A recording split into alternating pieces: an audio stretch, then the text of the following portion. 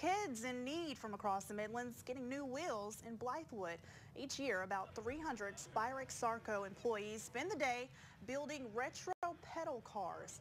30 lucky little riders then come in and take them for a spin. Today's charity event, just one of many ways the company comes together through teamwork and gives back to the local community. Organizers say seeing a room full of wide-eyed children is certainly worth it. When we really focus on coming together and working together, we can make a difference.